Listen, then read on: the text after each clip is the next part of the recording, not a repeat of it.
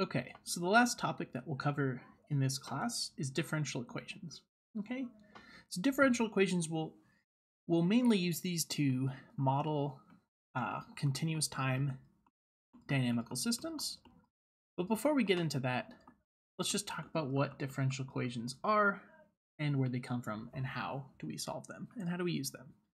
So they're typically used to model continuous time dynamical systems, right? But what is a differential equation, right?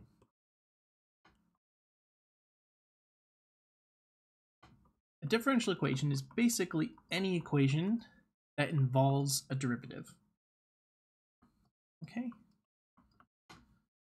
That's all it is. It just involves derivatives.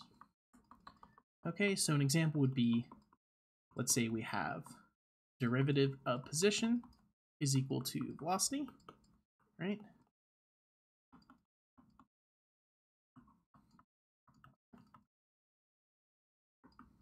So this is a differential equation because it has a derivative on one side of the equation and some function on the other side. Okay? And so basically, a differential equation kind of comes out of the question, what if we know the rate of change of something and we want to know that quantity?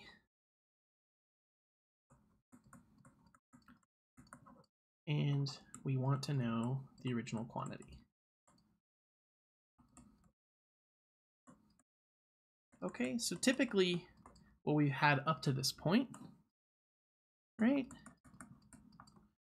We've typically thought of, let's say we have, let me draw circles here. We typically have quantities, right? So maybe we have like the position, or maybe we have like a volume or something, right? We have some functions of time, right? And if we wanted to know, more information about them, we'd say, okay, well, let's take their derivative, and that will give us, the rate of change of that quantity. Rate of change, right? So that would give us P prime of t, or V prime of t, right? And to go from the quantity to the rate of change, we'd take the derivative, or differentiate. Right? And so typically we measure this quantity over time, right?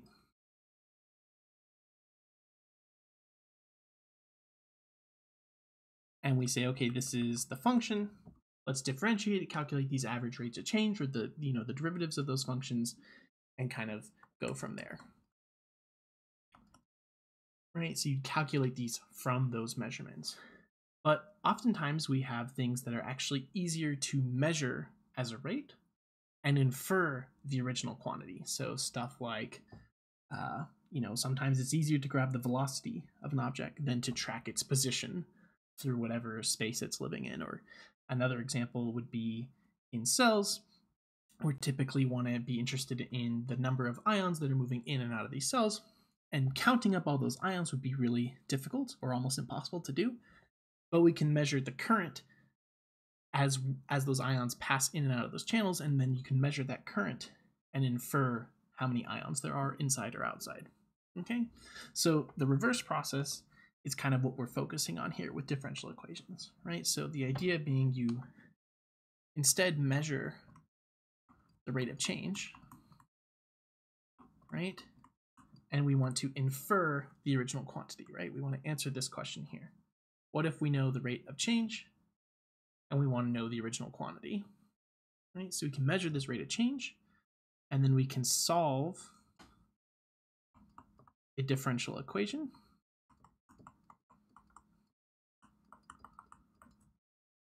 to find this quantity, to compute or calculate the quantity. Okay, so it's kind of going in the reverse direction. Okay, so let's give an example of this. Okay, so an example would be, let's say we are driving a car, right, at a constant speed, of, let's say, 5 miles per hour, right? Maybe we're just learning how to drive in a parking lot.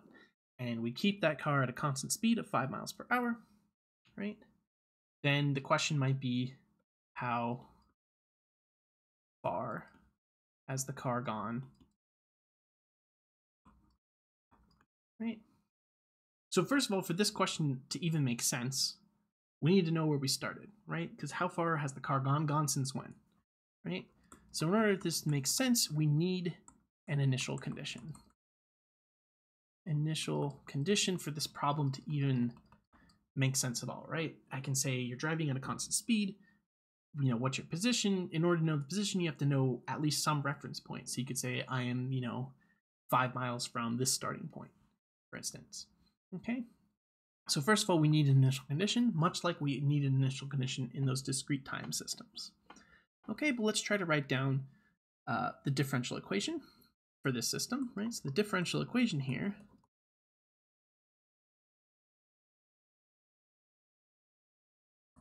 right? Constant speed is 5 miles per hour, right? So this tells us that the velocity is 5, right? Or 5 miles per hour. But if we're just thinking of a function without units on it, it's 5, right? So the differential equation for this system would be, right? We need an equation involving the derivative. The derivative of what, right? Let's say the position is going to be p, right? So the derivative of that position is equal to this velocity, right? So that says, okay, the derivative is going to be 5. Right? So the derivative of our position with respect to time is equal to 5, right? That's what the speed being constant means, right? The speed is constant and it's 5 miles per hour. And that means that at every moment in time, the derivative of your position is equal to 5, okay? So then if we want to think about, okay, how do we solve this problem? How far has the car gone? We'll learn a couple different techniques for this. We'll learn integration, we'll learn Euler's method, but a tried and true method that will always work if you can guess correctly is guess and check. Okay, so we're going to guess and check a solution. Okay, and to do this, we're just going to have to think carefully, right? In order for this position to have constant derivative, right? This is saying that the derivative of p is 5, right? So p prime t is equal to 5. So what functions have constant derivative, right? So constant derivative. So that would imply that p has to be a linear function, right?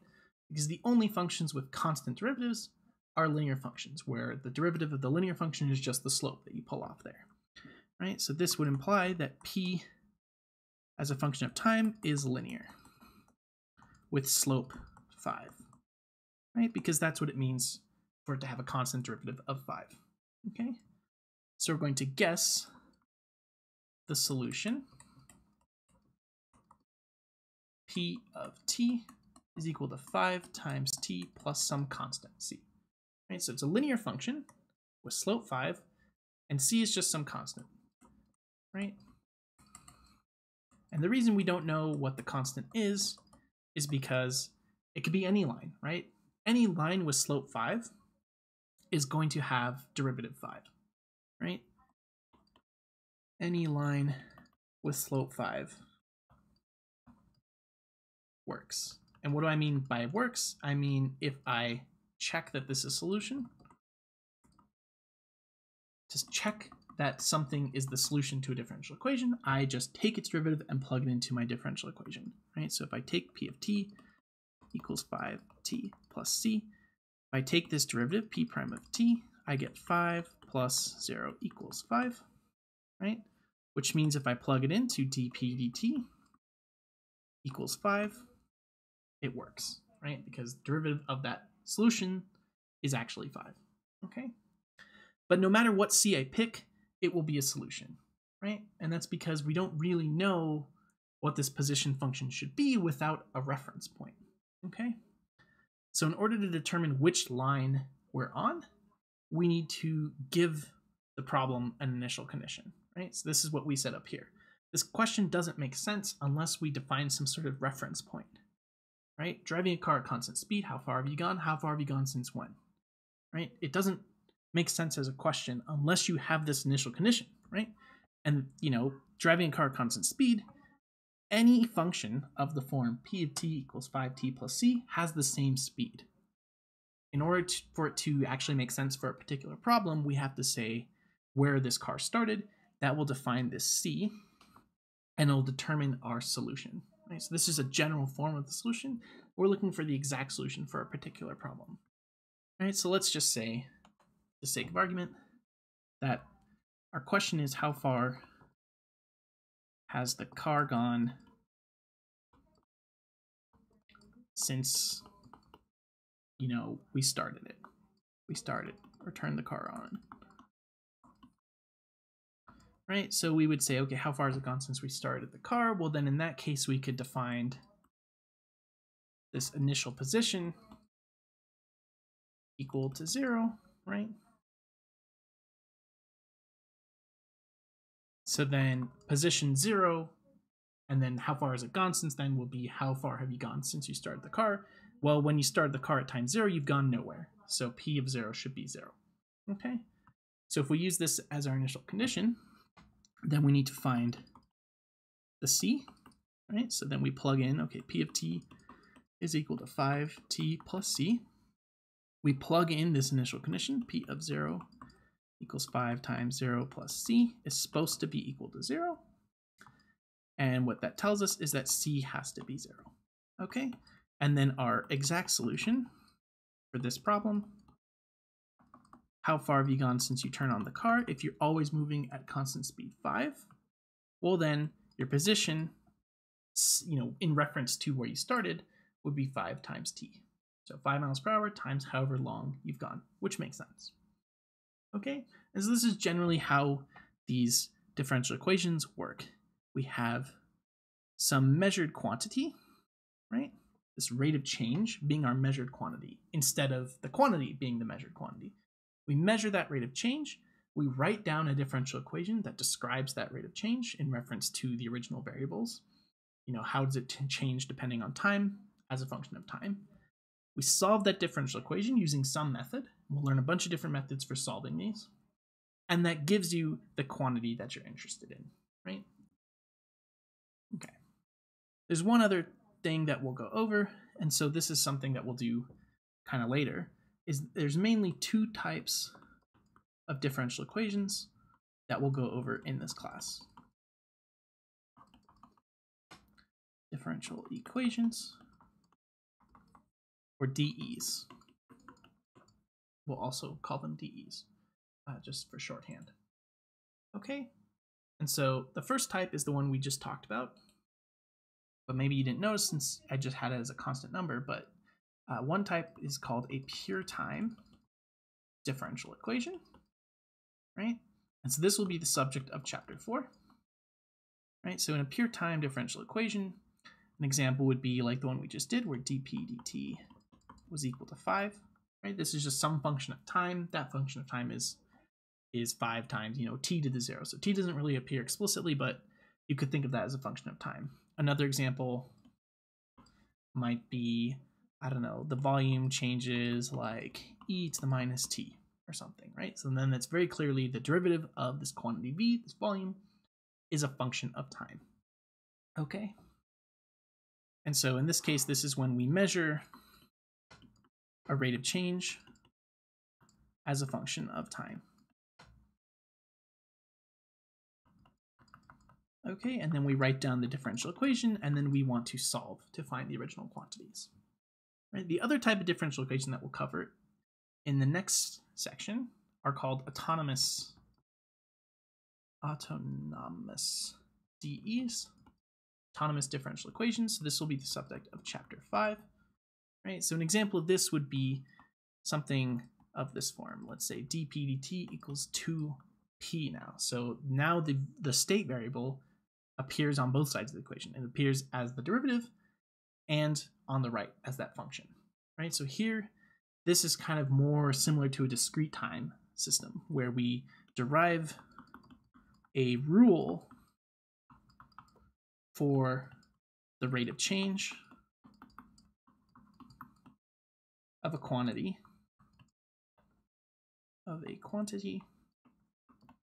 as a function of that quantity.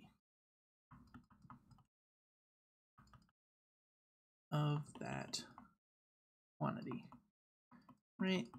And so here it's called autonomous because it doesn't depend on time.